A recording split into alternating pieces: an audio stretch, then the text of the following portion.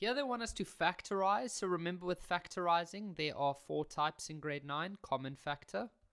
I always like to start there. Next, I like to look for difference of 2 squares. Next, I look for trinomial. And next, I would look at grouping.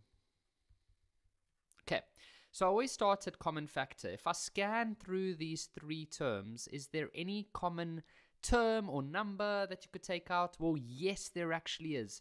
The number 3 goes into all of those. So I take out the number 3. And so what would I have left? X squared minus 7x plus 10. Why? Well, if you had to imagine yourself putting it back, that would give you 3. That would give you negative 21. And that would give you 30. So everything looks good. The next step, that's definitely not going to get you 3 marks. The next step is I would look at, okay, there's definitely not difference of 2 squares. That only works if you have 2 terms.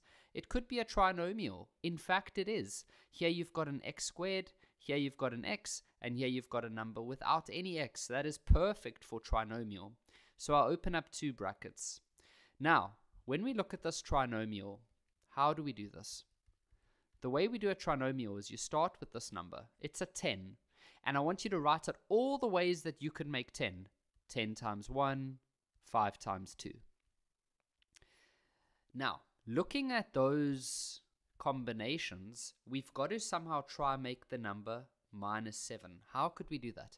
Well, I could use these 2 to make minus 7. I could say minus 5 minus 2. That gives me minus 7. So I say x and x, because that gives me the x squared, and then minus 5 and minus 2. So this is the same as that, okay? And there's not much more we can do, so that would be your final answer.